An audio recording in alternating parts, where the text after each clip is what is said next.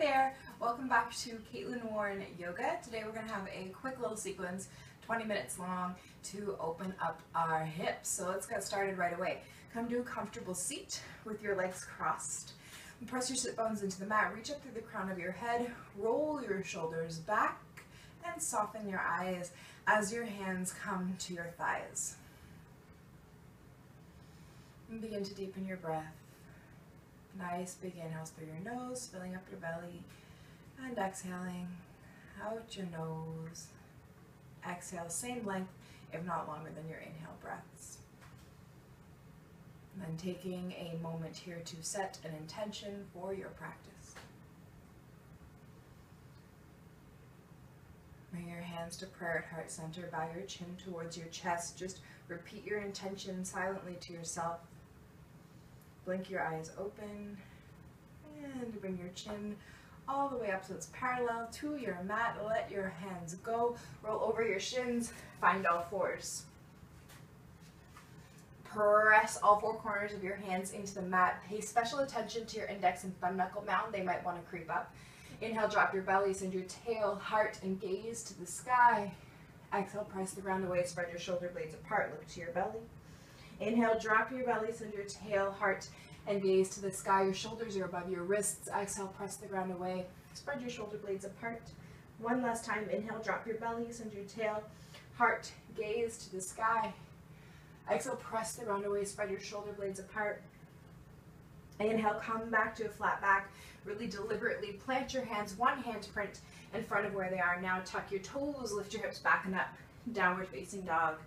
And then paddling out the feet, maybe taking your hips from side to side. Explore what feels good in your body today. Maybe different than what you did yesterday, what felt good even this morning. Notice where you're holding on to tension and let that tension soften on your exhale. Come up onto your tippy toes, bend your knees, look forward, and you're going to come to the front of your mat, hopping, stepping, walking, or jumping. Inhale, halfway lift, take your hands to your shins. Draw your heart forward. Exhale, roll back down. Press all four corners of your feet into the mat. Tuck your chin, tuck your tail, and you're going to slowly roll up one vertebrae at a time. When you get to the top, roll your shoulders back, look up, reach up. Exhale your hands through prayer at heart center and down to your side. And then take a big step open so that the outsides of your feet are parallel to the short sides of your mat. And if you reach through your fingertips, your ankles are directly underneath your wrists. And then keep your left toes exactly as they are. Turn your right toes out. And then exhale, sink into your warrior two. Your right heel bisects your left arch. You can see your right big toe. You're hugging your right hip underneath you, pressing into the outside of your left foot, taking your left thigh bone higher and tucking that pelvis underneath you. And then reach through your left fingertips so your shoulders stack directly on top of your hips. And breathe. Keep everything in your lower body the exact same. Begin to reach towards the front of your mat. Bend at your right elbow. Take your right elbow to your right knee. Left arm either reaches towards the sky or fingertips pointing to the front of your mat with your forearm alongside your left ear. And then you have this beautiful long line of energy through your left side body, pressing the outside of your left foot as you reach through your left fingertips. Wrap your right rib cage forward and up to the sky and press up and out of your right shoulder. Inhale, press back up. Warrior two, straighten your right leg. You'll begin to reach to the front of your mat again. Reach, reach, reach. Maintain all of this length that you have on your right side body before exhaling your right hand to your shin, the block, maybe the floor. Inhaling your left arm to the sky for triangle pose. Same foundation as warrior two. You're still pressing into all four corners of both of your feet.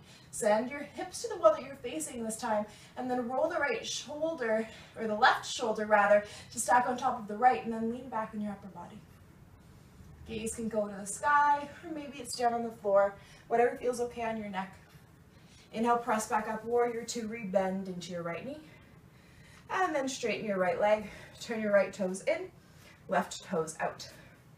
Making sure that the left heel bisects your right arch before exhaling into warrior two on your left side. Again, you can see your left big toe. You're hugging that left hip underneath you, pressing into the outside of your right foot and reaching for your right fingertips. Your shoulders stacked directly on top of your hips. and your gaze is over your left middle finger. Relax your shoulders away from your ears and find containment in your core by knitting your lower ribs to your upper hip points. Reach towards the front of your mat, bend at the left elbow, take your right arm either up towards the sky or with your fingertips pointing to the top of your mat.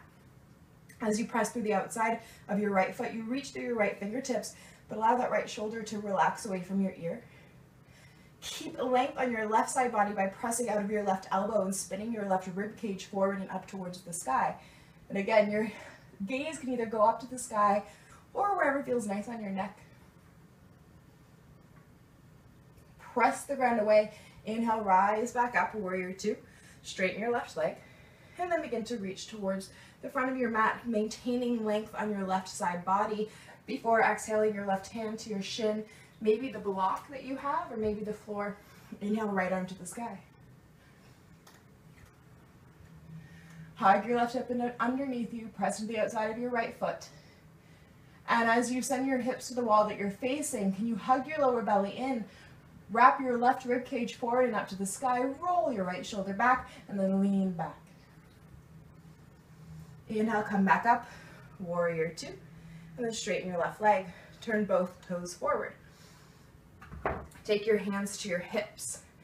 Press into the outsides of your feet, draw energy up through your arches, and then grow a little bit taller through the crown of your head.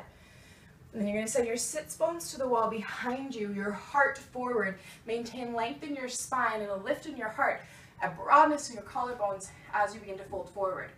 Take your hands underneath your shoulders.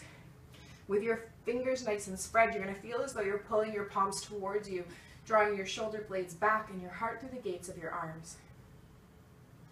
You'll thread your right arm underneath your left to grab a hold of the outside of your left ankle. You maybe just place your hand on the mat on the left side of your left foot. Or if you grab a hold of the ankle, use it to pull you underneath. So you're pulling yourself underneath your left arm, finding a twist, looking underneath your left armpit. And then you can stay with your fingertips on the mat, or your left hand may extend to the sky. You might twist your thumb so it faces the wall behind you, and then bend at your elbow so the back of your left hand either stays by your right hip, or you might even grab the front of your right thigh. And then use this leverage to get yourself a little bit deeper into the twist. Roll your left shoulder back and breathe. If you've gone for the bind, gently unbind, place your left fingertips on the mat, and then unthread your right arm. Switch sides. Left arm threads underneath your right. You grab a hold of either the right side of your mat, or you might grab the outside of your right foot. Tense your right fingertips underneath you, and then pull yourself underneath your right arm. Your right fingertips can stay as is, or reach up to the sky. Spin your right thumb so it faces the wall behind you, and then bend at your right elbow. Your hand, again, may just rest on the back of your right hip, or you grab the front of your left thigh. Roll the right shoulder back. Notice if you have kind of tilted your pelvis towards the right, can you even it out?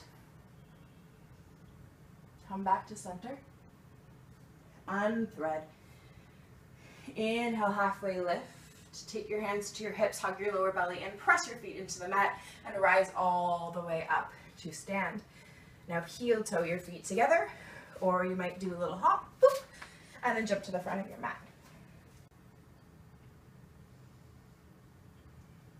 At the front of your mat, press all four corners of your feet into the mat, reach up through the crown of your head, draw your shoulders back, and then hug those lower ribs in.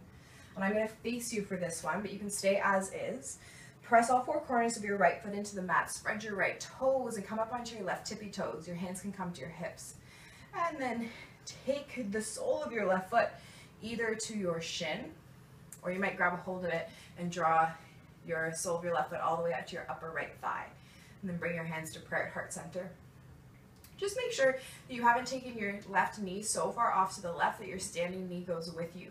You want your standing knee to be pointing forward and your outer right hip to be hugging underneath you. You can stay as you are with your hands at prayer. Maybe you reach your arms up to the sky. I'm going to stay in prayer today. Notice if you're clenching at your right toes, can you relax them and let them go? And if you really want to challenge your balance, you may close your eyes. Whew, it's tough. Take your left knee forward, place your left foot on the mat, and then shake it out. Switch sides, all four corners of your left foot. You spread your left toes as you come up onto your right tippy toes, and then the sole of your right foot either comes to your shin, or maybe you grab a hold of your ankle and help your right foot to your upper left thigh. Press your foot into your thigh into your foot. You're hugging the midline of your body. You can even press your palms together. Even imagine as though you're pulling the sides of your waist together. Staying as is, maybe extending those fingertips to the sky. Can you hug your outer left hip underneath you as you drop your right hip crease just a little bit? Draw your right knee forward. Place the sole of your right foot onto the mat. Inhale, reach up. Exhale, bring your hands back to your heart. Inhale, reach up. Exhale, dive all the way forward. Inhale, halfway lift. Exhale, you're going to sit all the way down on your mat. Place the soles of your feet onto the mat. Take your hands underneath your knees. Loop your shoulders back. Draw your heart up to the sky and begin to lean back. So your tippy toes might come off the mat. They might not. You might just kind of rest playing here today. Hug your lower belly in. Draw your heart up. Or you might take your shins parallel to the mat. If you want to take it even further, you might reach through your fingertips. Maybe flexing your feet, pointing your toes. And exhale, slowly come back down. Place the soles of your feet on the mat. Ankles underneath your knees. Reach through your fingertips, reach through your heart, and lower all the way down onto your back. When you get here, reset your feet so your ankles are directly underneath your knees. Bend at your elbows so your elbows are by your waist. Backs of your arms on the mat, fingers to the sky. Press into your feet, press into the backs of your arms. Lift your hips nice and high for bridge pose. Feel as though you're drawing your heels towards you. Keep your gaze on the sky and the back of your head on the mat as you lift your hips and your heart a little bit higher. Make sure your knees are in line with your hip points. Exhale, one vertebrae at a time, slowly lower all the way down. You'll keep your left foot as it is. Kick your right heel to the sky, keeping your right ankle flexed, crossed over top of your left thigh. You might stay exactly as you are, or reach through this little window you've made to grab either the back of your hamstring or the front of your left shin. And if you go the route of holding onto your left leg, on your exhale, can you relax and let it go? Let your shoulders melt towards the mat. Let your tail melt towards the mat.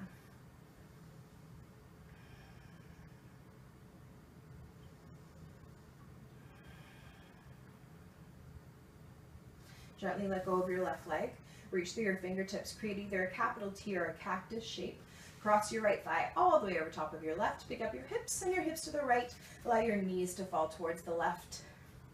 Keep your right shoulder glued onto your mat, and your gaze can even go over that right shoulder if that feels nice for you.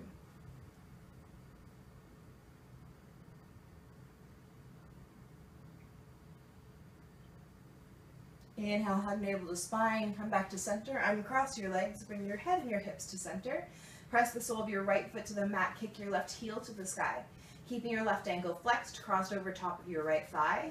And again, you may stay here, you might reach through the window you've made to hold on to the back of your right hamstring or the front of your right shin. Softening on your exhale. If you want to take this a little bit further, just ever so slightly shift your weight over towards the right.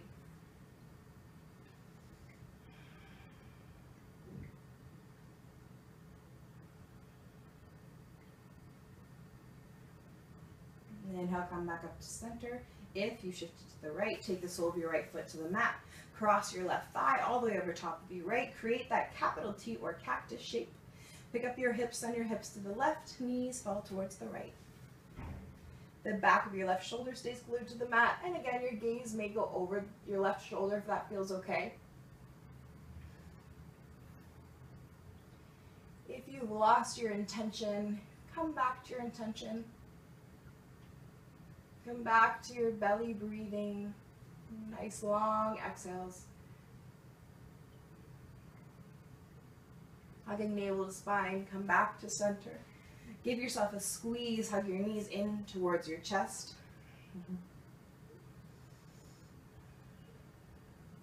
And then extend your legs, but bring the soles of your feet together, your knees wide apart. Your hands can rest alongside you like you're in Shavasana. Just take a moment to let your hips relax a little bit. And if you like this shape, you can stay in this shape for your Shavasana, or extend your legs out long for a more traditional Shavasana. Find a place that you can rest for the next few moments, and I'll guide you when it's time to come out.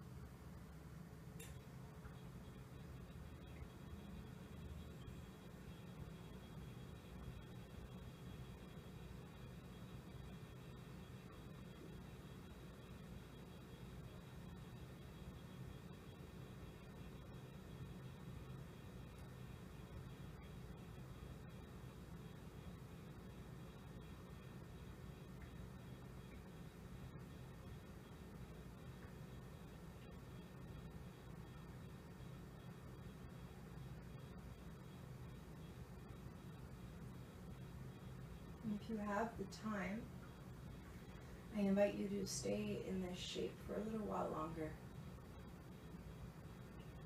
If you are ready to come out, slowly bring your awareness back into the room, back onto your mat, and back into your body. Allow this awareness to deepen your breath, and for your deepened breath to inspire small movements in your fingers and in your toes. Maybe giving yourself that final big stretch by reaching up overhead as you point through your toes.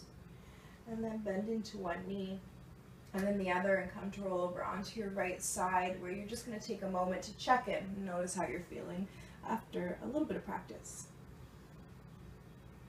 Press yourself to a comfortable seat. Keep your head heavy and your eyes soft. You might choose to keep your eyes closed.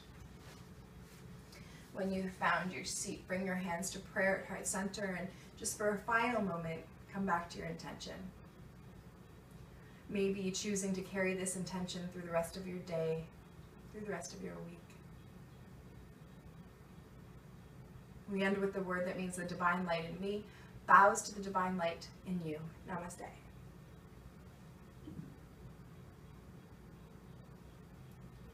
Thank you so much for joining me. This is Caitlin Warren. I'm Caitlin Warren, and this is yoga. So I hope you enjoyed today's class. Please subscribe if you would like to see more. I'm putting out videos every week.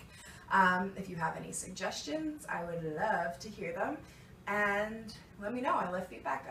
Yeah. I like likes. I like shares. All right. See you soon. Bye, guys.